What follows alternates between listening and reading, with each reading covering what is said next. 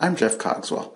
Today here at Go Parallel, we're going to look at how to set up Visual Studio and Parallel Studio to use OpenMP. OpenMP is similar to Silk Plus in that it provides you with a way to accomplish parallel programming in C++. But unlike Silk Plus, it doesn't extend the C++ language. Rather, it relies on pragmas. Several compilers understand the OpenMP pragmas, including Intel's C++ compiler. So, to get started, go ahead and create a new C++ console application in Visual Studio. Then, click Project, Intel Composer, use Intel C++. That will switch your project over to Intel C++, but the compiler won't yet use OpenMP. For that, you need to add a compiler option. Click Project, then your project's properties. Under C, go to Language, Intel C++. Find OpenMP support and switch it to Generate Parallel Code. Now your project is ready for OpenMP. The next step then is to add some parallel code. OpenMP provides a set of pragmas and several runtime functions. The pragmas are used to tell the compiler where to generate parallel code and how to declare variables to be used in parallel code. The OpenMP pragmas all begin with pragma OMP. The simplest form is pragma OMP parallel.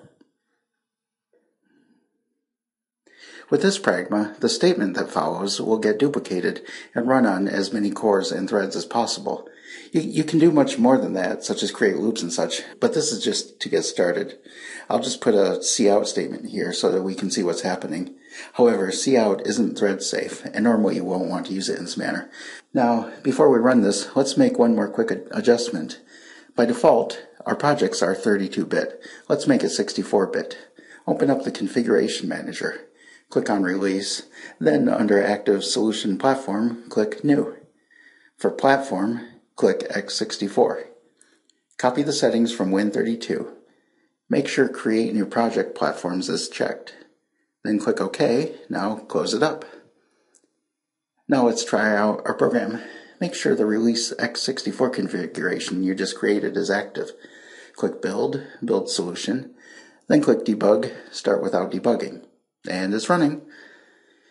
Now, I'm running on a pretty powerful machine here with 16 cores, each with 2 hyperthreads. That means I'm getting 32 copies of this statement running.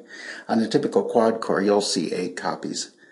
That's because a quad core has 2 hyperthreads for a total of 8. Now, what if you want to run more than one statement? Well, that's easy. Just surround them with curly brackets. Here I'll add a second cout statement and put a couple curly brackets around it. Now, when we run it, each pair of statements runs in parallel.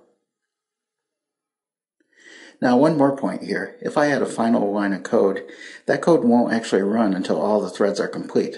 I'll add this final done line like so. Then I run it, and you can see that the word done doesn't appear until the very end. The threads are synchronized in that the main thread won't resume until all the other threads in the statement are finished.